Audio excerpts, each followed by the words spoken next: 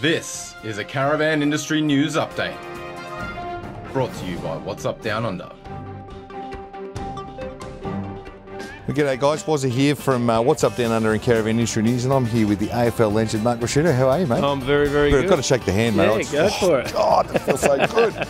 Hey, all right, so not playing footy anymore. No. Decided you've got to get out and do some stuff with the family, and then you decided on a caravanning holiday. Why a bloody caravanning holiday with 5 kids, mate? Why wouldn't you want to do it? I mean, a lot of people said I was mad doing it when I told them we're going to go across the Nullarbor. I had 2 other mates, and they've got caravans, so...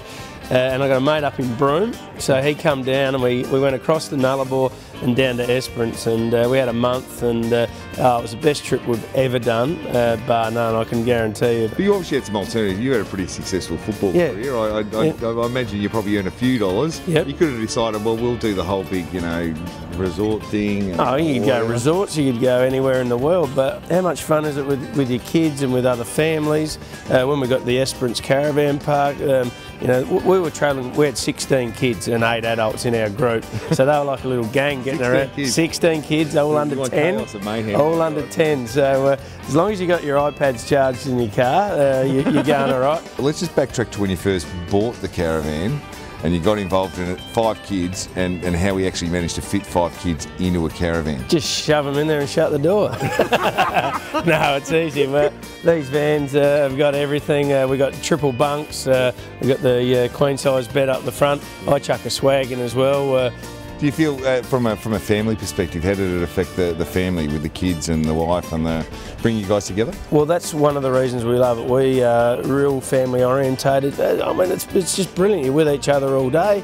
On the road you have fun. When you pull up you have fun, and I love it. So just to quickly tell me about the guys from Peter Kittle's. That's where you bought the caravan, a local dealer here in Adelaide? Yeah, Peter Kittle got caravans and motorhomes. They've got a massive Toyota dealership in Adelaide. They've got dealerships in Port Lincoln. Yeah, they've branched out into caravans and motorhomes, and one thing Peter Kittle's always do is they do it, and they do it really, really well. And they make it easy to get involved in, and they're a great company to be part of. So the New Age Big Red, that was a caravan that you chose. Obviously it's a fairly decent sized one for a family of 5. Yep. You love the van?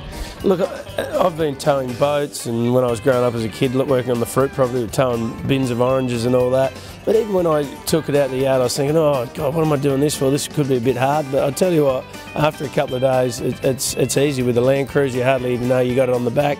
I found reversing quite easy. When you get into caravan parks or whatever, there's always plenty of people that want to help you. Don't worry about that. Yeah. Honestly, if you're worried or you're daunted by it, or if you think you're not up to it or you can't do it, I am hopeless. I'm not a handyman at all, and it's absolutely simple. You get used to it very quick. You become confident pretty quick, and it's all set up really easily these days. Yeah, beautiful. Well, mate, thanks very much for your time. Guys, stay in touch. Remember, caravanindustrynews.com.au, What's Up Down Under. Get on to Peter Kittle's if you're in Adelaide. Go and buy a caravan off him. Of course, Alice Springs and all the other places he seems to be about. And New Age, of course, they make a fantastic van. You should check them out too. See you soon.